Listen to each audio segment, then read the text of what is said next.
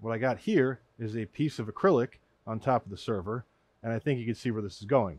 I'm kind of curious, you see there it is, to see what the airflow is like in this case. You can see I have the doors in the front open. That's because they have foam in them, and that foam is going to basically catch most of the vapor. So I'll do it with the doors open, plus it'll help to channel the air in here, so I could put the fog machine here-ish, and hopefully the fog collects there, then gets sucked into the case, and we can see where it goes. Let me turn the lights down. Alright, so you can see we still got the acrylic on here. It's actually kind of hard to see now, which is the point.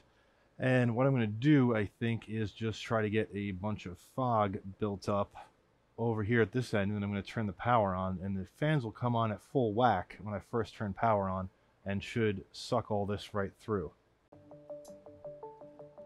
Oh. Oh yeah.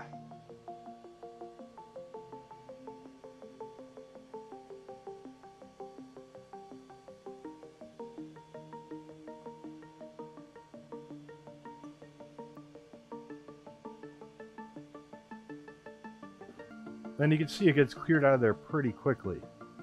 Let me try it without the nozzle.